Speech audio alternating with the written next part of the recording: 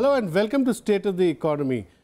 Today we will discuss Prime Minister Narendra Modi's biggest gamble yet after he came to power, which is withdrawing 85% of the currency in circulation and replacing them so as to attack black money and clean up the financial system. It's a huge gamble, it's a risky gamble, and what impact will this have on India's macroeconomy in the short term, in the medium term, is what we are here to discuss. You've all seen how the whole replacement of currency, the mechanism is happening. There are massive queues around the country where people are queuing up to replace their 500 rupees and 1000 rupee notes which have been withdrawn.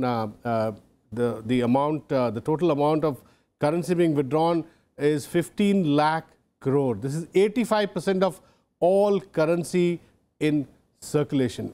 There's a thriving trade happening, informal trade in 1000 rupee currency and 500 which are being demonetized. There are all kinds of complex black market developing, whether people going into gold or whether people buying into real estate, even buying dollars to legitimize their 1000 and 500 rupee notes which have got demonetized.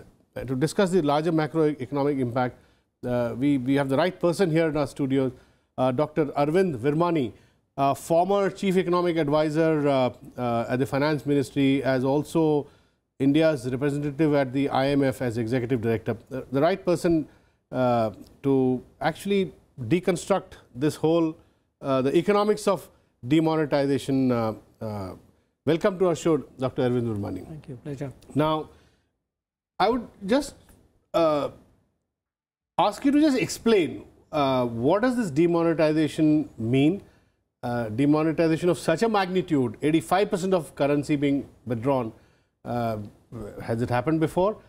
And just as a teaser, as a kicker, I would like to just recall what Kaushik Basu has tweeted, the chief economist, former chief economist of the World Bank and also chief economic advisor. Kaushik Basu says, GST is good economics, demonetization is not. Demonetization is complex economics. Its collateral damage can far exceed its benefit. Now, this is what Kaushik Basu says, so I want to sort of to examine. The point is we have to kind of understand what these dynamics are. So I will start, as you said, I will start by explain simply, giving the simple economics of the whole thing. So when we think of currency, because currency, there are two uses of currency which happen simultaneously. One is as a medium of exchange, and the other is as a store of value. And the implications which follow from these two are different. So let us first start with the transaction. So there are various estimates, but let's just take an arbitrary figure. Let's say 15% of the demonetized of the currency is used in active transaction, trade, exchange. We buy things, everybody buys, currency is used. So the impact of that is devastating in the short run. In fact, my first thought when I heard this thing, my tweet was that trade would collapse. So the immediate effect is that. So it becomes critical to, especially in the informal sector, right? All over in a way, but in the retail part, you see, the wholesale or the manufacturers deal in large numbers. They often have accounts, etc. They have trading. And they have special banking relationship. That's right. They have all kinds of arrangements. So the impact is large on retail. Now, of course, you are right. In India, because we have a large informal retail trade, that will be more. We also have people working informally, etc. All those. So I call that generally retail. Like farmers going into sowing season, Rabi. That's right. But more on the labor side, if they are going to do big purchases, like when they get fertilizer or something like that, they do it in bulk. So that perhaps may not be that affected because they have a relationship. Okay. So what happens? So this money has gone out. It has to be replaced. I mean, central banks know that. That is not a mystery. Yeah. So this has to be replaced as quickly as possible. The longer it is delayed. Yeah. But the government is saying maybe a month. Yeah. So we'll get to the operational details later. But theoretically, the longer it's delayed, and if you replace 5% immediately, the negative impact may be only 10%, and so on. So how quickly and how effectively you replace will determine the short-term negative effects. There is no doubt. As I told you, without thinking, my first tweet was, there is going to be this negative effect. And that also connects to this bold and risky business, because this is not mystery. You're saying so that's one. Okay, you're saying the withdrawal of such a magnitude is... Yeah, we'll come to the magnitude would have an effect in any case. How long it will take to replace. See, the magnitude in this part of it is less important. It really determines how effectively you can replace it. It gets into the operational detail. We'll come to that. Okay, so that's one part of it, and there's no doubt about this. And we also know that it will be replaced. The question is only, will it take 2 months, 3 months, 6 months, or what time? Exactly. And in that time there'll be a negative effect. Okay, now let's come to the second part, the store of value. So value means we know people store in real estate, etc., black money. So the focus there clearly, the whole point of this was to affect that store of value of people who are basically two major sources: corruption and evasion of tax in one way or another. My view has always been, and I've said it on TV, is that the corruption part actually is more important than the tax evasion, but we can have different estimates. Includes the way political parties get funded. That's right. The whole, so the issue here is how much they've held in cash, right? And a part of that, the estimates I have seen, which are very guesstimates really, is about 3.5 lakh crores of it will get immobilized. Okay. So let's see what is the effect of that. What is this cash like? 3.5 lakh This is the, you remember Sukram? When he was caught, he threw boris of cash outside his window, that kind of thing. So you're saying literally politicians holding? Yes, literally the part which big holders, like politicians, like corrupt bureaucrats, like corrupt police. Big business. See, big business I don't think keeps boris of cash. So we'll discuss that the point later. But and the real estate brokers and all who keep. But what about real estate businesses? Yes, real estate. I'm coming to that. That's where it will They're also big business, right? So but let's finish the economics of it, right? So let's say this is immobilized. The effect is what we call a wealth effect, but this wealth effect is more on black money. Okay, so it's on the black economy, not the white economy. In fact, some of this will have a positive effect on the white economy, but the black part of it, which everybody claims, again the numbers we don't know, is it 10% of economy, whatever, it will affect the black part of the economy. Okay, the wealth, but we should not confuse it with the white part. By the way, as per a report, 1000-page report submitted by NIPFP to Finance Minister Arun Jaitley, the size of the black economy, I've seen that report, is estimated at 45 to 50%. Of GDP. Well, you've got to be very careful of the definitions. I don't agree with that, because it's also question. I'll tell you what the problem is. It's flow and stock. They're quite different things. Are you measuring stock? This is stock. They're usually confused. I've seen too many studies which confuse these things. So I don't believe 45. So anyway, carry on. Okay. So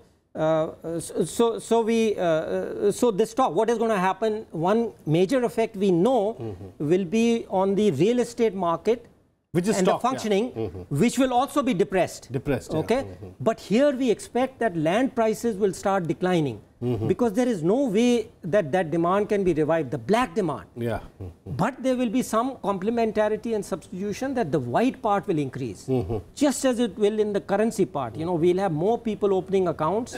We'll have more people using Paytm. I can tell you, I was hesitating for a year, but I just opened my Paytm account today. How long will this take, this process? Right. So now we come to the difficult judgment issue. Right. So we have some positives and negatives here. How long will it take? The immediate effects, I think, will probably be moderated in a month. The kind of, but the remote parts of the country, like you were saying, rural, etc., may take a little bit, because the cash has to reach everybody for the thing to resume. That may take 3 to 6 months, would be my guesstimate, let's say. On this transaction part. You mean it could take 3 to 6 months for the entire 15 lakh crore to get replaced? That's right. Let's say, whatever. Let's estimate. No, not 15 lakhs. Only the transaction part. The 3.5 lakh. No, 3.5 is not going to be replaced. what is needed for transaction may be about 10-15%, I'm just saying. Okay. So it will be 1.4 at least, or 2 needs to be replaced. 2 lakh crores needs to be replaced for transaction. But replace it has to go to every place where transaction takes place. Every place. That's the tough part. The decentralized kind of economy. Yes, that's the tough part. It may be replaced very quickly in Delhi, Bombay, etc. But let's say some remote village in Bihar or Odisha. Who would be holding the remaining 15 lakh crores? So again, be careful. You know, there's a transaction. When we are discussing, it's important. A lot of people mix it up. So it's the wealth part is the part which will be immobilized. Okay. That 3.5 estimate I'm talking about, lakh crores.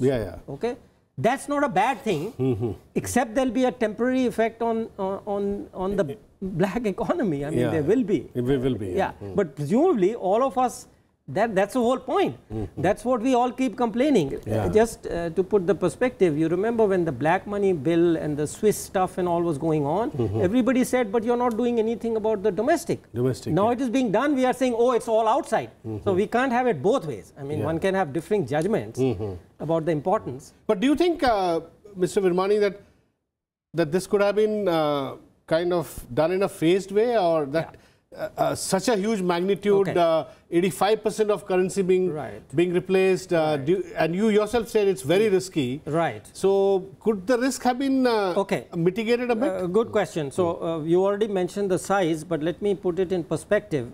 I have seen estimate that the last time it happened, which people keep quoting, I think during Morarji's time, 1978, was less than 2% of the whole currency. This is 85%. 80 to 85%. So therefore, it's huge. Risk is huge. First thing. So that is why it's more risky. If it was a small thing, it would have been sorted out in a month or so.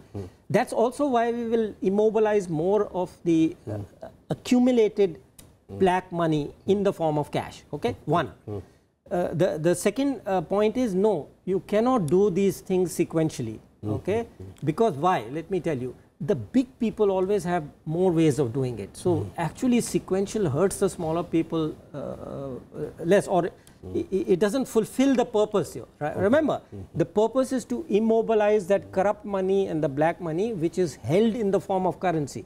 Okay, that purpose would not have been as effectively. But tell me, Mr. Virmani, the political economy of this whole exercise, as far as I understand, is this is something that I got from a BJP spokesperson who was on television channels defending the government's move. He clearly told me that I asked him why are big businesses or not big businesses, say real estate businesses, infrastructure companies, who are known to over-invoice imports, launder black money and fund political parties, is a very well-known mechanism, right? And political party funding is a very structural issue in India, and they get funded by in cash, and 80% of large political parties have their election political funding in cash. It comes from businesses. So why couldn't that be attacked first? So my question to him was that why are you going for smaller lots? Why not start with them? So he said, no, one should start with the smaller lot, let people come into the banking system. That will take a longer time to address. Good question. Now let me give you the economics of this issue, right? I'm going to focus on that. We can discuss politics at the end if you have time. The economics is like this. You know, the problem is, the one perspective is that this is not by itself going to solve, you know, if anybody thinks that one action will solve a problem, that is totally wrong. It's like a blood transfusion, it may get infected later also. You have to do a series of things. So see this, when we say, I mentioned real estate, you already had a real estate bill, right? That is going to help. But there are other things which need to be done, for example, reducing circle rates. You know, some people have estimated that prices of land could decline by 50%. That will not happen if your circle rates remain so high. So there are a whole series of things we can come back to if we have time to discuss. So that's one thing. The second point, you know, I must say it again because people have this thing that big business, they have lots of other opportunities. You see, they are operating all the time.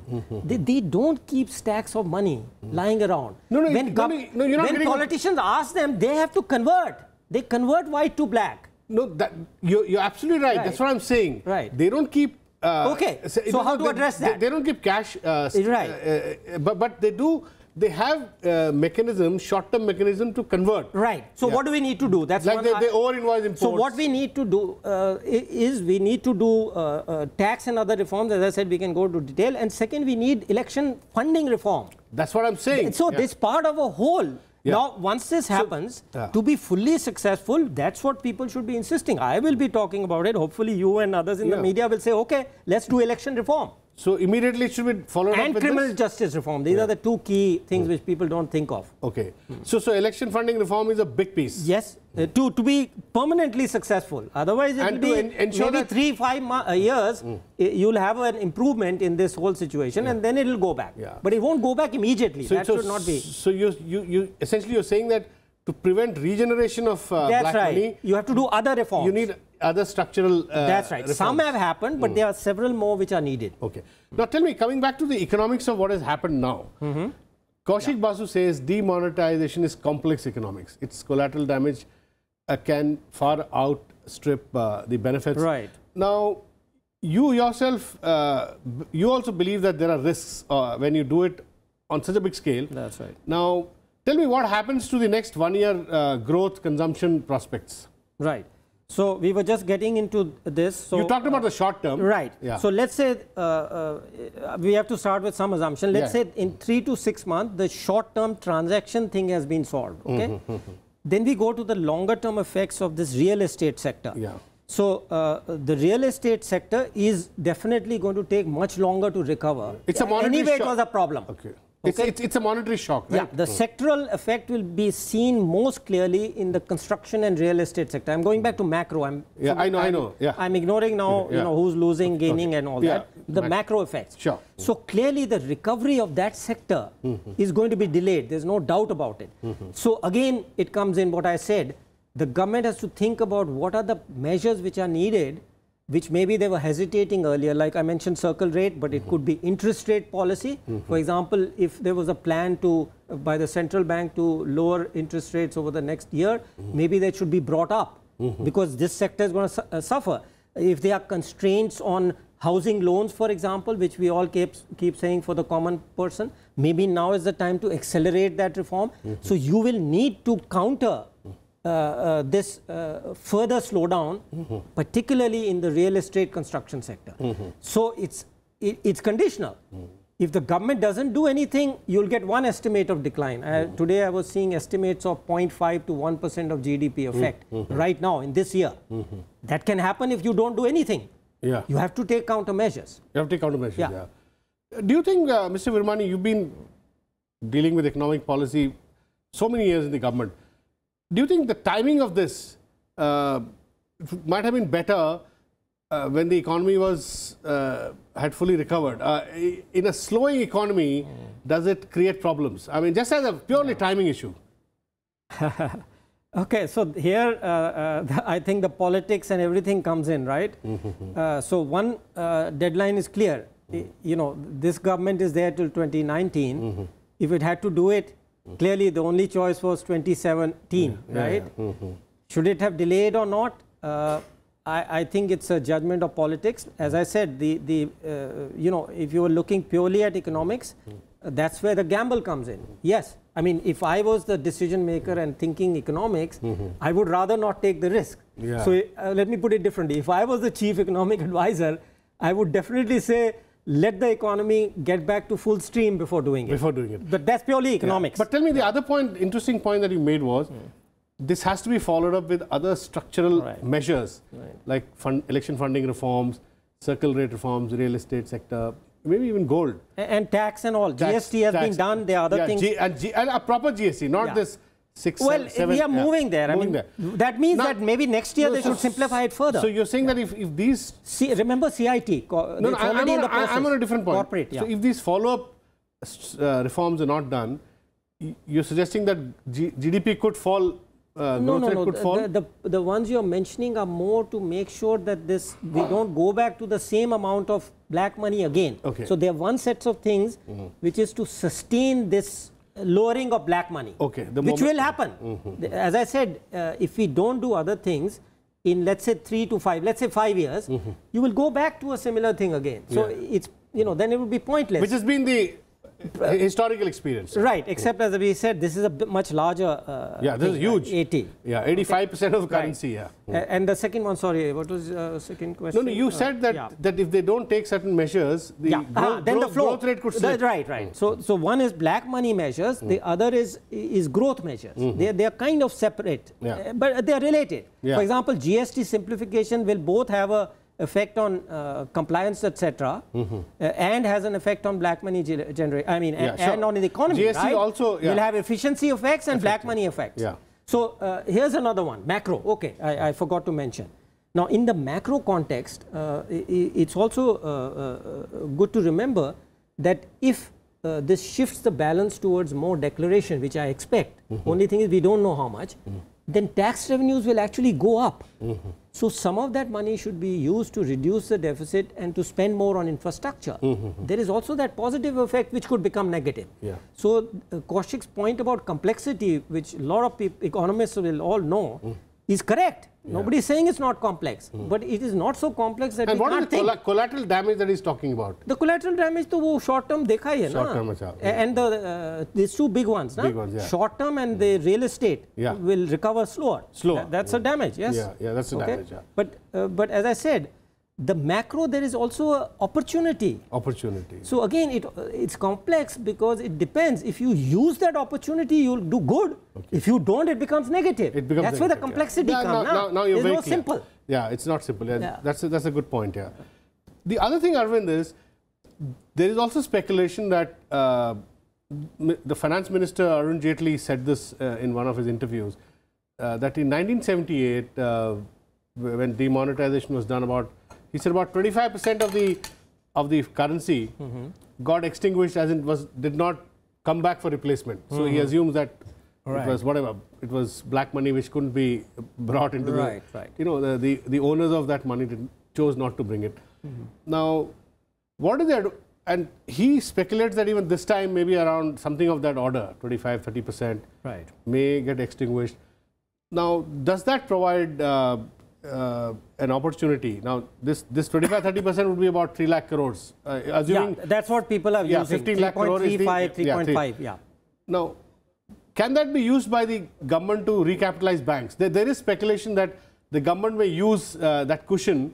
RBI may give it to the government, and government may use it to recapitalize banks. That's the order of the money that banks today need for recapitalization. So let me respond as an economist, right? What would I advise? I don't think that's a wise thing at this point now. You've taken the pain. It's much better now to make sure you get the revenue, because part of the effect of this is going to be to raise declarations, of people who have not declared, for example, ever. So you are going to get, I mean, that's what I'm saying. People are not thinking, I hope the government, is what matters. People are not thinking that it's going to give you more revenues also in the 6 months. Use it. Otherwise, the depressive effect will be larger. That's where the complexity is. If you get money, be prepared to use it, and the best place to use it is infrastructure, because that makes construction, and that will help you keep the construction sector from collapsing further. I mean, not collapsing, but slowing. But the same effect would be there if you put it as bank capital. The bank could lend more to infrastructure, right? No, but the point is, it's a very indirect way. That why do demonetization then? The whole purpose of demonetization is gone. You should have just had a scheme. Why are you doing demonetization? So you're completely changing the approach, no? I mean, you had one plan. Now you're saying jump to another plan. That I would be totally against. I mean, if you had thought of it earlier, we can discuss what you should have, should not done. But now, that's just not on. Thank you very much, Dr. Arvind Virmani, for talking to us and really explaining in detail the dynamics of this mega demonetization that the government is attempting. That's all we have in this edition of State of the Economy. We'll be back with you next week. Thanks for watching.